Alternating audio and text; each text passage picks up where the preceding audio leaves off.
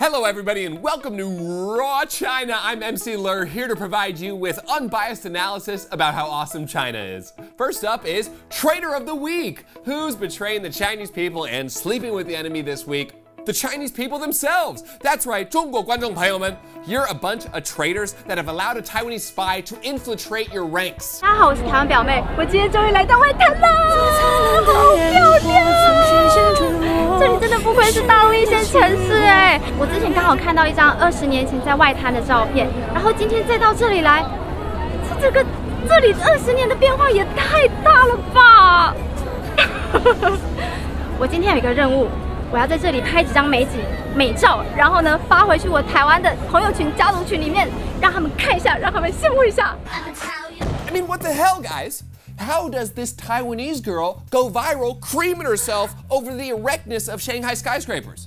Hello, she's Taiwanese, which, according to true lovers of China, means that she's Chinese. So why in the name of all that is Mao do Chinese people care so much about a Chinese person jizzing her pants over China?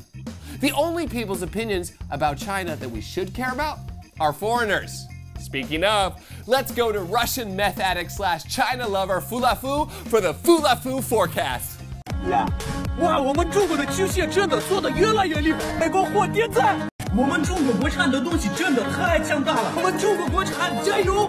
Get your stock portfolios out, folks, because this coked up baboon is onto something. The Communist Party recently moved to ban celebrities and influencers from flaunting their lives of luxury, i.e., domestically made Chinese products are sure to make a comeback. Made in China. Sell your stocks in Puma and start investing in tuna or Numa.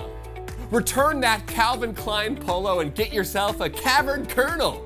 Even the biggest celebrities are expected to toe the party line with this one, with talentless actress Li Bingbing already replacing her Gucci bags with Gucci pickaxes, or just regular pickaxes.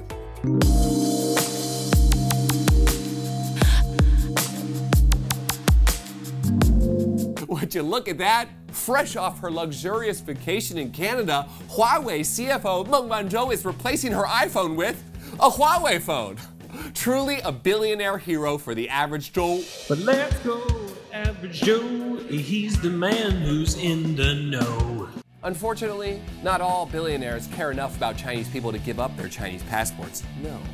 Some billionaires born without Chinese passports still have the audacity to talk shit about China, a decision that will ensure they get hit.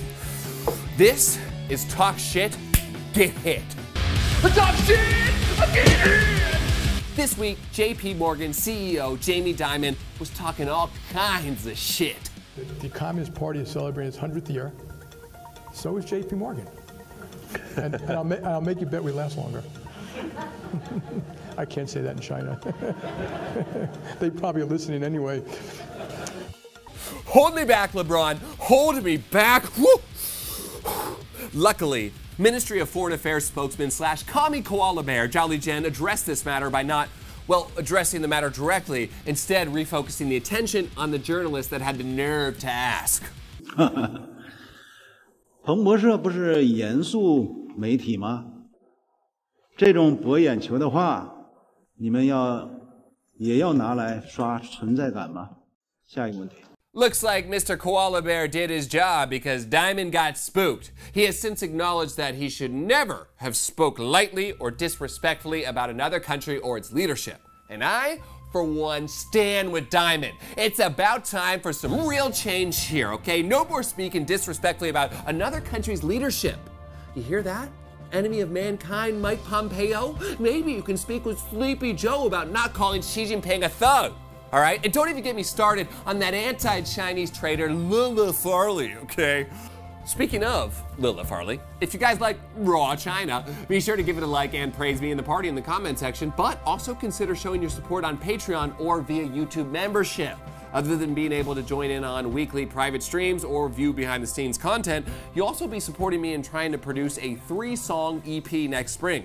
Between mixing songs and shooting the music videos, Lila Farley Productions is completely reliant on the support of comrades like you, so click this link here or here if you'd like to join, and I'll see you guys next time. Peace! MC Lur out, bro. 社会主义好，社会主义 so how.